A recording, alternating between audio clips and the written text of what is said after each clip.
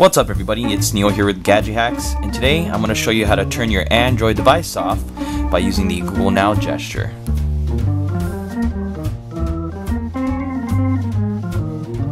The Google Now gesture is a gesture included in the Google Now launcher, which I have applied right now to my device and comes stock with certain Google devices like the Nexus line.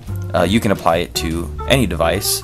Just grab Google Now Launcher off the Play Store. If you already have it, then you know that the gesture just grants you quick access to your Google Now page, which is convenient, but honestly, since it's just a swipe away, I don't find myself using the gesture much. Also, I'm not typically on this page very often.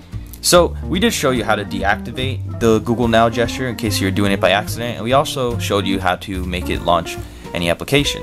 But today I'm going to show you how to repurpose it so it can actually just turn off your device. The first thing you want to do is make sure that your device is rooted. If not, go ahead and check out this guide on gadgethacks.com and quickly get your device rooted. And also within this guide, after you root, you'll want to install the free application called Screen Off, which only works with a rooted device.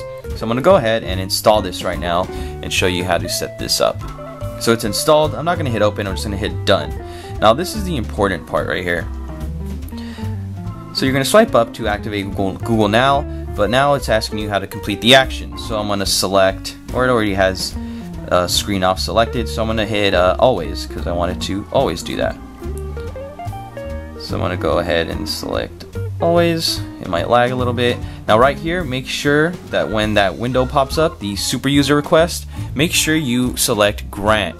If you don't do it through the pop-up, you may have some issues later and where the action actually doesn't perform how it's supposed to. This happened to me, and to fix it I had to uninstall the application, reinstall it, then make sure I hit grant when that pop-up comes up.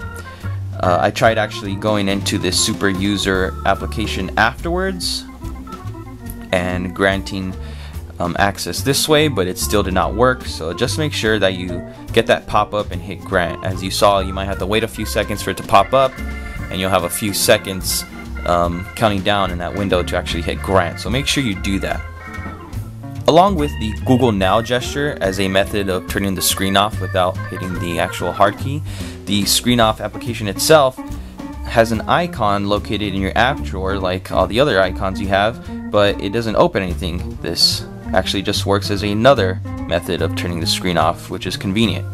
Also included is a widget that I'll show you right now, but unfortunately anytime I've tried applying this widget right here, it actually doesn't work and gives me an error.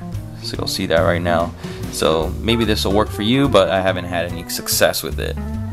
You're now ready to turn your screen off and lock your device without using the hard key. All you have to do is the Google Now gesture, which is really convenient. So definitely check out the full guide over at gadgethacks.com. Also, don't forget to like, comment, and subscribe for some more awesome and very useful Gadget Hack videos. Thanks guys.